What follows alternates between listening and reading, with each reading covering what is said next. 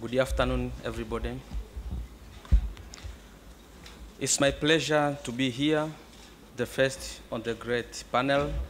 Probably I'll take charge to make sure that your lunch is well digested by listening to me. And this afternoon I'll talk to you about translation of the drug policies into practice.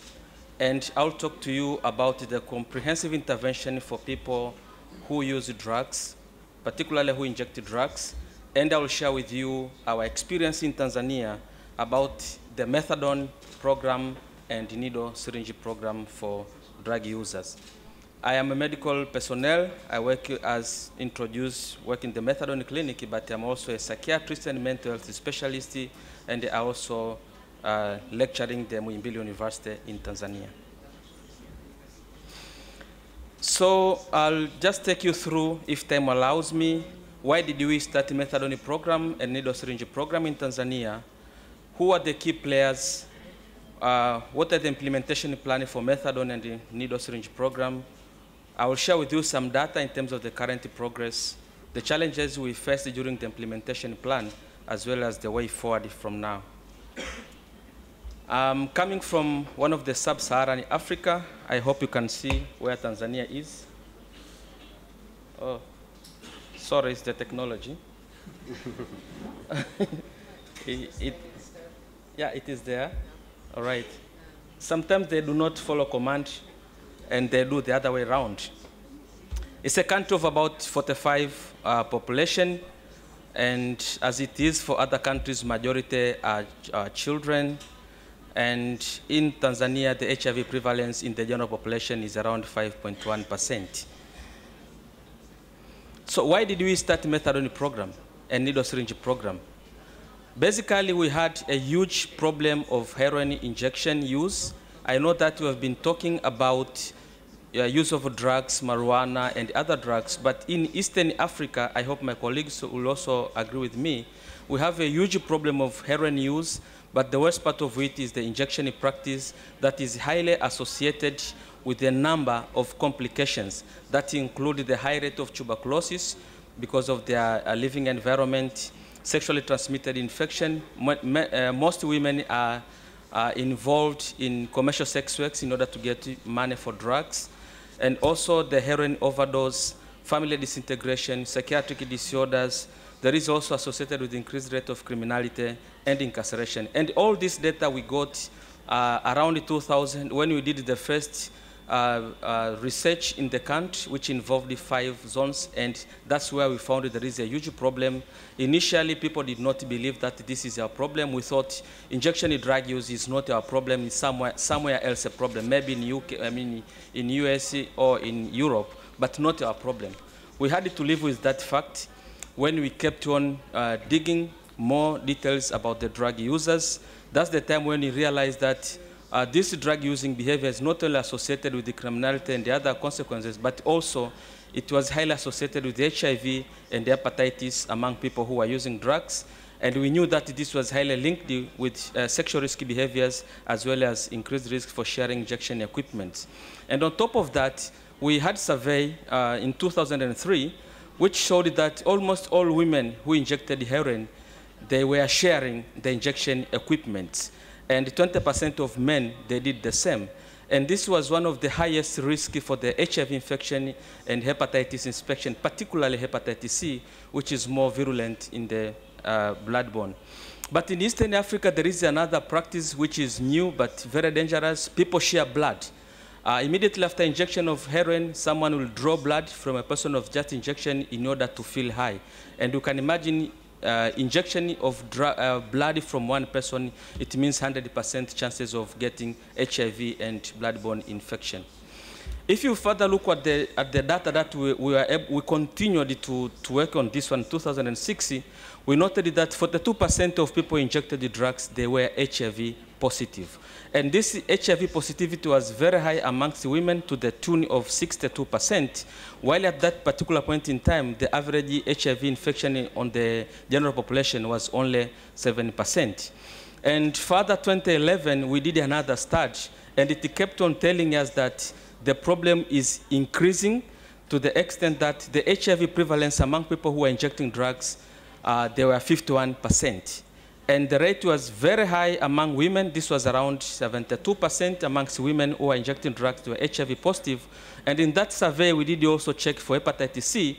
And what we found, again, was really very amazing, very scaring, in a sense that more than 75% of people who injected drugs, they were also infected with hepatitis C infection. And the rate was even higher among women, to the tune of 84%. So these are the data that we found. And we kept on asking ourselves why women are more affected than men. Is it because women, they do sex for drugs? Is it because women happen to, they sex for money in order to buy drugs? Or it's just a female sex who happen to be a drug user? And at the end of the day, does it matter? Because we knew that this population is bridging between general population and this subpopulation, which is basically hidden. And any fight against HIV and hepatitis, if you do not involve this hidden population, definitely you will not succeed, because there is a pool of HIV and hepatitis, plus many other physical conditions like TB and STI, which we needed to reach these people and make sure that we treat. And for that matter, we acknowledged that we needed to work, and we needed to work fast. And in so doing, we joined our efforts.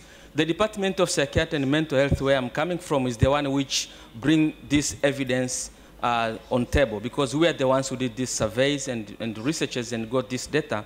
And together with the Drug Control Commission, which is the body sitting in the Ministry of Health, responsible for controlling drugs in the country, it is an interministerial board, which is also which involves various ministries: the Ministry of Health, the Ministry of, the prison, the police, prosecutors, and judges, as well as the Ministry of Education. We normally all sit together and address issues of the drugs in the country. And on top of that, we have this program that took lead or took charge to provide intervention within the country. But also we got technical assistance from Pangea, Global Foundation from USA and the University of Texas, as well as working with other local partners and international NGOs like Medicine de Mondo, who are experienced in providing community-based harm reduction, especially in the syringe program in the country, and also the university and other local NGO partners. So all of us, we sat together and say, what are we going to do about this problem? After knowing that after planning that we needed to go that one, then we started the process slowly, initially by lobbying and advocacy. The little data that we managed to capture from the previous studies are the ones that we use as a scientific evidence to show that we have a problem and people need to act. If you don't do it now, at the end of the day, we are going to lose the nation. And in that, we also we took the message together with the primary and secondary level of tertiary of prevention. And in primary, we focus more to the education and public, to the schools and the public health education about the issues to stop using, to stop or not starting to use drugs. For the secondary, we talk about intervention that were available within the country, as well as providing rehabilitation for people who were affected. But also we had to talk about the police makers, and also the consensus with the law enforcement, because currently in the country, harm reduction is not acceptable, in a sense that if you are found with any paraphernalia related to drug use, you are liable for punishment in 10 years in jail. So you will not attempt to take a needle and syringe to give to a drug user in your attempt to prevent HIV and hepatitis infection. So the law is still there, but at that point in time, we started to talk, and we had a mutual agreement between the law enforcement and the health enforcement that let's work together towards the fight against HIV and hepatitis, and do not fight the drug user. So after that agreement, that's the time when we moved forward. And now we had to balance between supply reduction, demand reduction, which is commonly been talked about. But at the same time, we had to minimize the risk that were associated with use of drugs. And for that matter, we were able to establish the National Strategic Framework for HIV Prevention for people who are using drugs. This is the document that we've been using. It is based on the recommendation made by the UN agencies, as it was presented earlier by WHO agent, about the 9 comprehensive package that should be available for people who are using drugs. So that is the model we are using. And therefore, we develop a number of local documents to make sure that we are well guided through the process. So these are some of the documents that we developed to make sure that our services are well provided. Thereafter, we did a number of capacity building. Remember, this was a new problem in the country, and we were not experienced in doing that one. So we had support from various agencies, including UNODC, who chose Tanzania to be part of the training plan. And we sent our people for training. I was amongst the first batch who were trained. And thereafter, we did a lot of training and also trained community outreach workers and involvement of police. We trained the police officers to understand the concept of addiction, to understand that addiction is not always a criminal offense, but people are sick. And because of their sick, they needed to be treated. And once we were understood, we made renovations of some of the areas. These are the first and second 2 methadone clinics. They are based on the government hospitals. The first site is at the National Referral Hospital, where I'm working. The second one is the Municipal Hospital. And these are all public institutions, and the services are within the public services in the Ministry of Health. We established a community outreach strategies because we needed to reach these people. These are the people who will not come forward seek for services, but we are the ones who are going out looking for them where they are and starting to talk about treatment options available. And if they agree, then we give them an escorted referral to the hospital to start treatment. But at the community, we provide a number of services, including income-generating activities, schooling, etc. And at the hospital, once they come in, we not only provide methadone, but we also treat them as a whole. All the problems that they have, tuberculosis, infections, etc., they were treated within the hospital. And all these services were free of charge because it came from the health policy of the country that addiction and mental health is one of the chronic illnesses that treatments has to be done, they have to be exempted from paying the services. We also use the mobile clinics to reach out them, this including access to hepatitis and HIV testing counseling. So when you go out with these caravans, we'll have a camp, they'll come, we talk to them, we test HIV, hepatitis. For those who are ready to receive treatment, we go with them to the hospital to start the treatment. We are also working with MDM, the Medicine du Monde, who are experts to the needle syringe program in the country, and this is one of the vans they are using for outreach program. So what have we done so far? We are using the comprehensive provision model, which is WHO recommended, and UN agencies, the UNAIDS, as well as the UNODC. It has got a 9 package. I'm glad to announce that Tanzania, currently we are providing almost all the 9 packages as recommended by WHO for people who are using drugs. We are using the hospital, we are using the dropping-in centers at the community levels. We are also using the van to reach out the population and provide these services. With an exception of number 9, which talks about vaccination, diagnosis, and treatment of viral hepatitis, this is the only one we still have challenges. It is the worldwide problem. The only thing we can do now is just to test for hepatitis B and hepatitis C. Otherwise, we do needle syringe program. We provide methadone, HIV testing and counseling. We provide ART at all methadone clinics and other government hospitals. We provide treatment for STI. We have condom programs. We provide targeted materials that talks about use of drugs and consequences related to use of drugs, as well as tuberculosis, as I will show in some of the data. So we had our first site in February 2011. The second site was opened in a year later, and the third site in the following year. So at least we have 3 sites. And what have we done so far? We've been able to reach, this is Tanzania's prevention program, we've been able to reach about 8,578 individuals. These are people who are drug users, are injection drug users, these are the men who sex with men and female sex workers who would not easily come forward to seek for services. And these are the people who are hidden. We were able to reach out to them. 22% of these people were injectors, and female contributed only about 80%. So we have problems with the females because we see a very minimal number of women when you go out for the outreach. We know the reasons. One is that African women, they have responsibilities during daytime, and the majority of women, as I showed earlier, they could be involving in sex work, and the sex work business takes place during the night. So unfortunately, when we do our programming during the daytime, they are probably at home or sleeping, and when you go to sleep, that's the time when they go out, and we kind of don't meet each other most of the time. By October, I did not update. I should have said earlier, this was my earlier slide. The latest version did not open here. So I'm using the earlier version. We currently have about 1,200 who are on Methadone program currently. And all these 1,200 people, they were heroin injectors. We have not yet touched for those who are smoking or snorting. Only we are focusing for the injectors. Our primary aim was initially to deal with the HIV and hepatitis issues. The women population contributes about only 10%. As I said earlier, it's the same reason. And this table tries to say the distribution, where we have as young as 16 individuals enrolled in the program, and 53 years person also in the program at enrollment.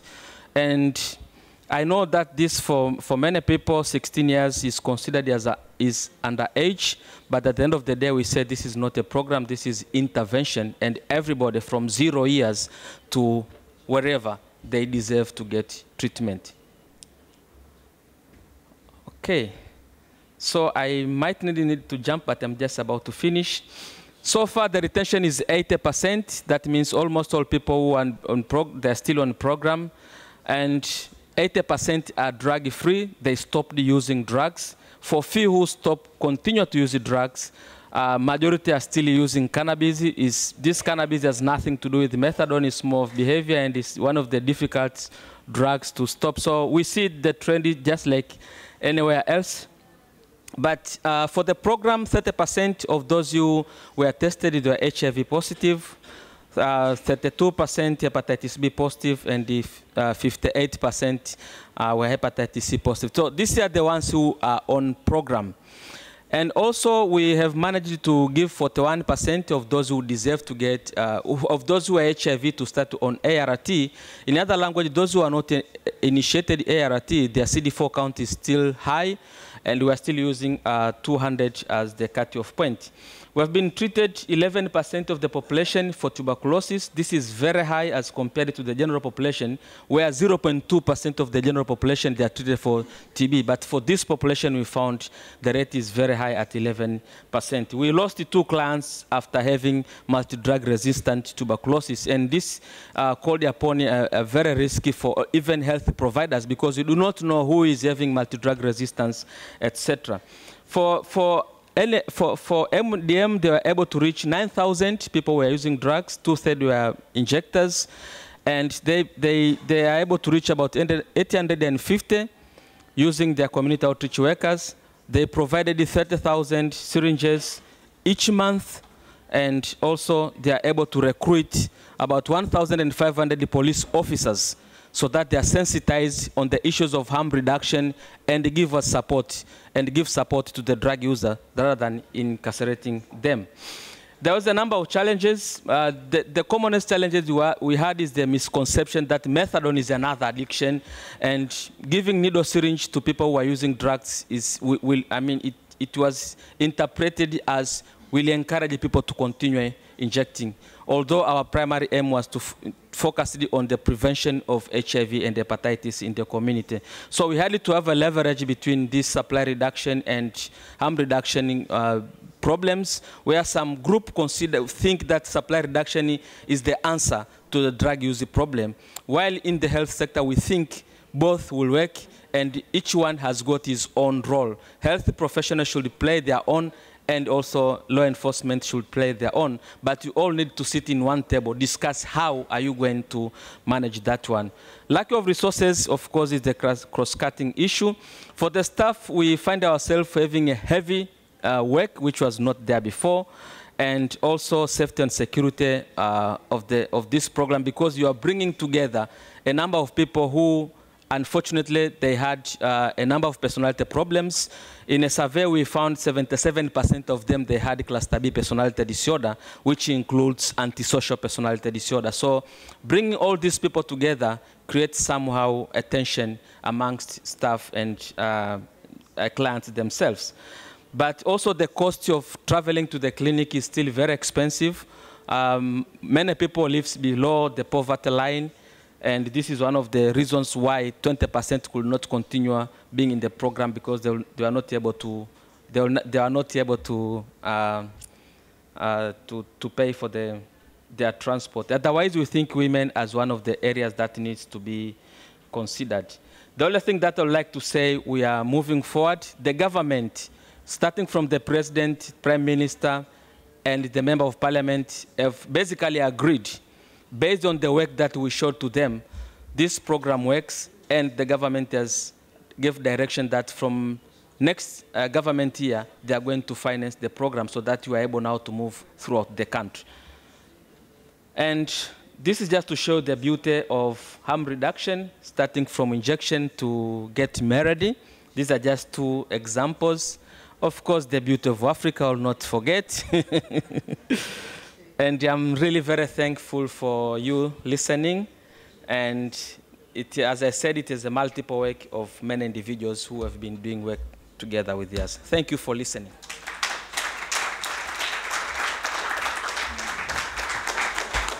Muito obrigado.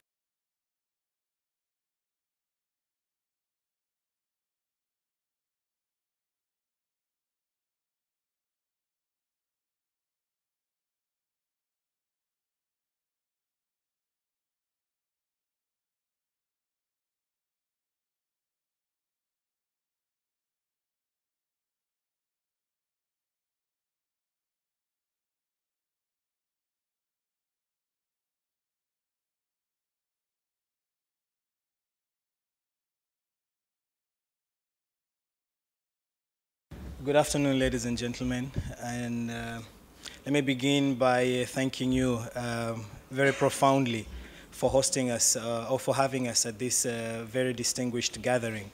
I think the Portuguese-speaking African countries have led the way in dealing with drugs, the drug issue, and we can only hope and pray that the English and the French-speaking countries will follow suit, so that we can all be at the same wavelength in Africa. I want to make a very short presentation on the work that we are doing, basically providing legal aid for drug users in conflict with the law. As the moderator introduced me earlier, my name is Hussein Khalid. I'm the Executive Director of Haki Africa, but then I also partly lecture at the School of Human Rights and Governance Studies. Haki Africa is a non-governmental organization based in Mombasa. Mombasa is at the coast of Kenya, and it works basically to promote development and improve livelihoods with a particular emphasis on socio-economic rights. So the whole idea behind Haki Africa is not to go out and defend people's rights, but rather to build the capacity of the people to be able to champion for their own rights themselves. So we don't expect to be there forever. We want people to take the struggle for their rights on their own, so that they can be the champions for their rights. And we do this using various means, public lectures, talking to communities about their legal rights, their constitutional rights. And of course, sometimes this means going out to the streets and demanding for justice. Whenever we feel that there has been some form of injustice anywhere, then we do that. What you see in the picture is a public lecture where we had the political leaders coming back to the public to explain what they've done in terms of implementing the Constitution And then the other side is basically when a few Kenyans were renditioned to a neighboring country to face charges there. And we felt that that was against the Constitution. So we took to the streets together with the people to demand for justice. Socioeconomic rights in Kenya basically are guaranteed by the Constitution of Kenya. Now, Article 43 of the Constitution of Kenya guarantees these rights, which include the first and the most important one for us, the right to the highest attainable standard of health, which includes the right to healthcare services, including reproductive healthcare. Now, the Constitution of Kenya, which was recently promulgated, makes human rights justiciable, which basically means if your rights are not guaranteed or if you don't in one way or another enjoy your rights, you can actually go to court to sue the government for not having to enjoy these rights. So this is something very, very crucial, the Article 43, because it is within which the work that we are doing is based on. It is the foundation of the work that we are doing.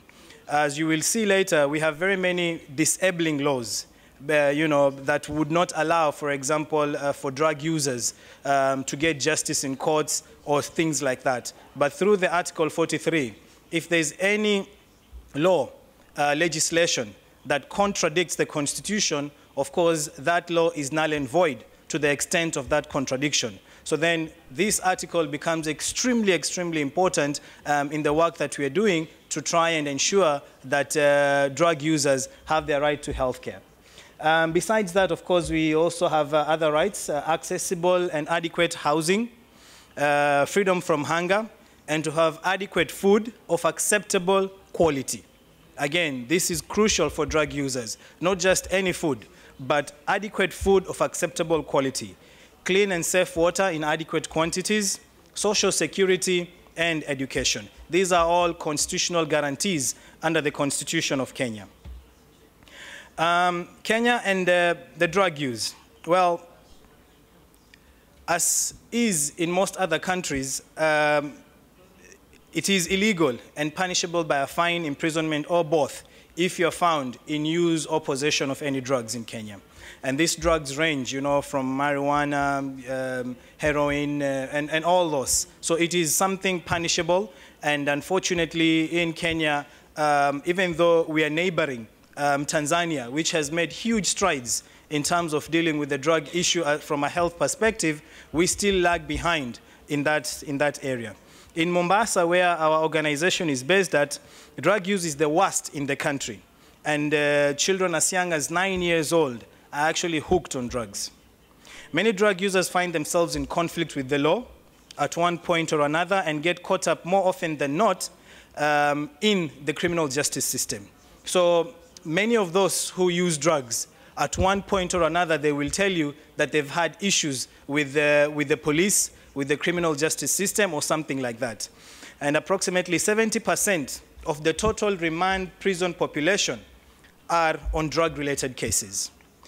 In Kenya, the prison population, at the moment, we are housing over 300% of the capacity of our prisons. Our prisons are meant to take in just about 15,000. That's the population that they're supposed to take in. But we have on average 50,000 inmates at any given time in all our prisons. Now, out of these 50,000 inmates, over 50%, just over 50%, around 51 and 52% are on remand. Yeah, these are remand prisoners. Basically, the law says you're innocent until proven guilty. So if your case, you've not been convicted, then you're an innocent person, but then we have over 50% of the prison population on remand. And this over 50%, which translates to around 27,000 people, 70% of them are, on drug-related charges. So that's Kenya and the drug use. Sorry. To society, drug use is a criminal issue and not a health condition. That is something that is very common everywhere you go. Unfortunately, we've not been able to change the mindset of our people to start viewing drug issue as a health condition. Of course, political pressure, religious communities, these two are at the forefront of trying to ensure that it remains a criminal issue, that needs to be addressed by punishment and things like that. So what exactly do we do in as far as legal aid is concerned? One, generally, Haki Africa, we provide legal assistance to the public who can walk into our office with their matters and get a lawyer to advise them on matters of the law. We are 3 lawyers within the office, and at any given point in time, at least 1 lawyer is in the office. So members can actually just walk in with whatever type of case that they have, and then seek legal assistance, which of course we will advise and then direct them on the steps they need to take. We also visit justice institutions, including police stations, courts, prisons, and bostels to conduct legal aid clinics. So we don't just wait for clients to come to our offices, but we also organize from time to time with lawyers on pro bono services to visit prisons, to visit courts, police cells where major atrocities occur. In Kenya, people would prefer, and it's a common saying, that you'd rather have your day with a thug than with a police officer. You know, if you're caught up in a dark alley and you're told to choose, whom would you rather see in that alley, a police officer or a thug? 99% of the people would say, I'd rather take my chances with a thug than the police officer. Yeah? So police stations are major areas of violations, which we also visit.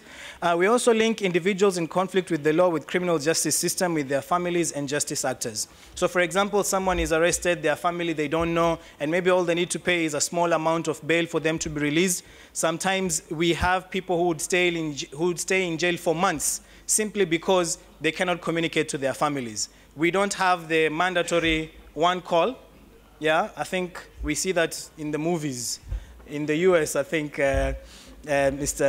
so we don't have that. So if you don't have a way of communicating, you could actually stay in prison for many months. So we also do that. We link people to their families. And basically what we're trying to do is to narrow the gap between justice actors, government, and communities. In general, by amongst others, providing legal education. I think it's very, very important. Wherever you go, when you're in court, we say ignorance is no excuse. Because you don't know the law, you can't go to court and tell the magistrate that I didn't know that that was a crime. That's not an excuse. So what we are doing basically is to go out there, to empower the people to understand the law so that they can be, you know, key players in the advancement of their rights. That is, again, public education, and we very much try to use women leaders in our community forums because we feel women have a very good understanding of the issues on the ground. Specifically for drug users, we carry out legal education within communities, in particular within drug joints. Yeah, where we know we'll find most of these drug users, we go there purposely to talk to them so that they can understand the law in as far as you know, drug use is concerned. When they are arrested, what can they do? Because in Kenya, it's like I said earlier, it's very, very strict. You can even be jailed for being in an environment, not for using drugs or for being in possession of drugs, but being in an area that is generally perceived to be a drug den. That is a criminal offense in Kenya. So if you're found in an area where usually people use drugs, then that can be a criminal offense and you can be charged in court for being in that place and you can actually be sent to jail. So these are some of the issues that we try to bring awareness on so that they can understand. So specific emphasis on drug users in conflict with the law because, one, we have realized, and after participating in a number of forums, that punishment of drug users is counterproductive. These people are arrested, they're taken to prison, and in prison it's even worse. We know that drug use in prisons is rampant. It's not that they're in prison, then they will stay away from the communities, they will not have drugs, but drugs are actually present in prisons. We know many drug users who are actually introduced to drugs while they were in prison. Yeah? So punishment of drug users is actually counterproductive. Why do we do this again? To guarantee the right to health, which is a constitutional right. Yeah? So we try to ensure, and that's the basis of human rights, you know, every person, as long as you fit to be called a human being, you are entitled to certain enjoyments. It doesn't matter whether you are rich, you're poor, you're black, you're fat, you're white. If you're a human being, then there are certain entitlements that are owed to you. And that is what we are saying, that the right to health care is a constitutional right.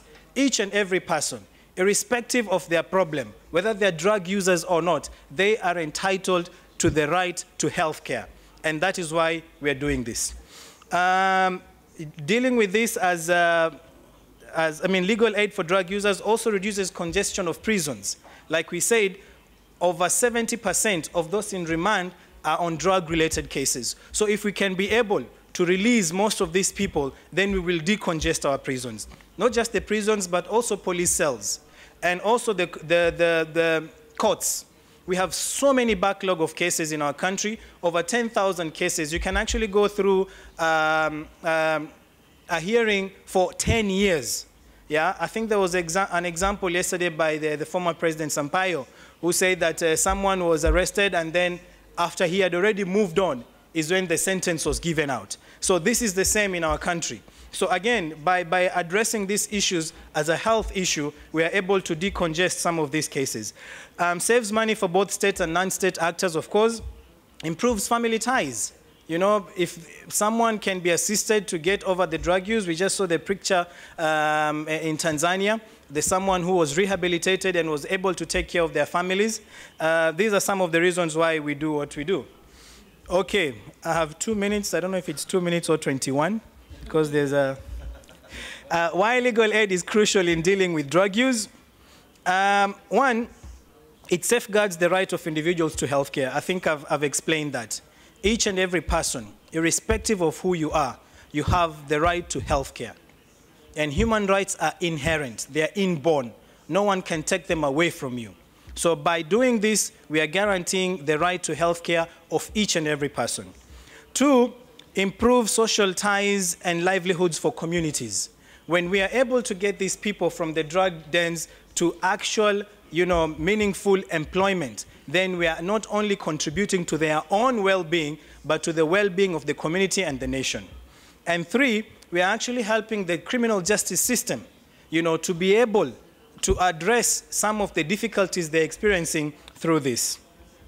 The key steps in legal aid provision amongst drug users: screening, very important. Whenever we get someone, we have to ask him who he is, what problems he's been through, what kind of charges are they facing, and then we trace. We try to find out where their family is, where the lawyer is. Sometimes some of these people come from affluent families, but they're afraid of talking to their families because they feel if they do so, then they will be, an outcast. So we try to talk to their families, we trace them and link them with the relevant authorities.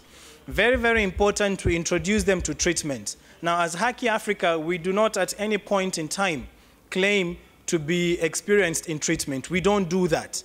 Basically, what we do is to try and create a conducive environment for healthcare for drug users.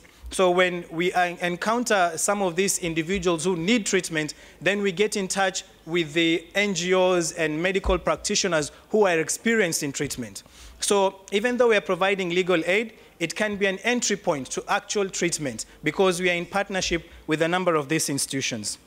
Of course, introduction to treatment and legal assistance and linking with key justice stakeholders.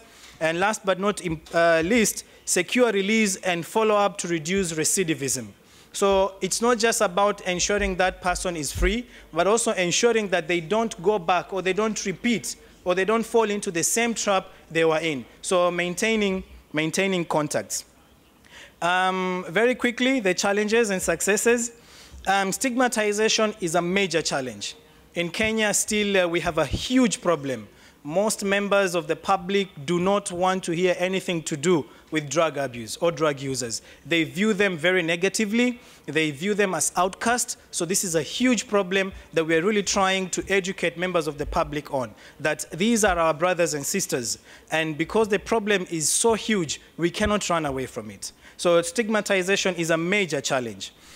Disabling laws, like I said earlier, just being found in an area, you could be arrested, holding syringes and things like that, just as is the case in Tanzania. If you're found with a syringe, you could actually be taken to court and charged with that. Police are a major, major challenge. You know, they've basically refused to work with you know, drug users, and wherever they find them, they mistreat them, you know, torture them, and we have had so many cases of people dying in police cells after undergoing torture of all sorts of kind. So the police remain a major challenge to overcome in Kenya. Successes, very quickly, judiciary. We're very happy that the judiciary is slowly but surely seeing things our way. We've been able, for example, to communicate with them that, you know, we need to treat this issue differently as a health issue.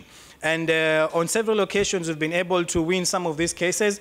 That was one of them, one of the drug users who was charged with being in an environment, actually not a drug user, but a healthcare provider who was actually visiting some of his clients, and he got arrested for being in that environment. And we were able to go to court and successfully won that case.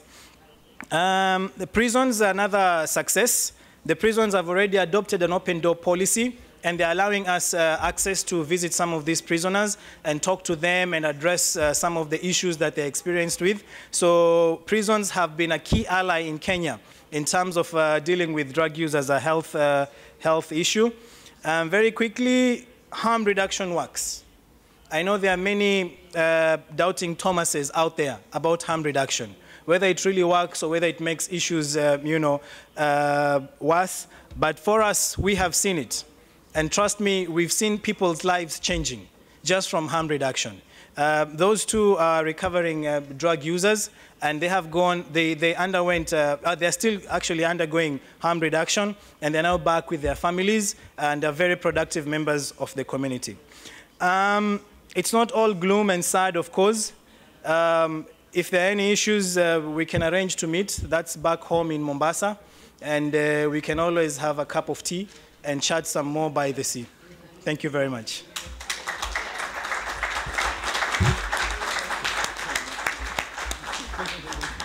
Muito obrigado, Dr. Hussein Khalid. E de seguida, Dr. Idrissa Ba, Comissário do West African Commission on Drugs do Senegal.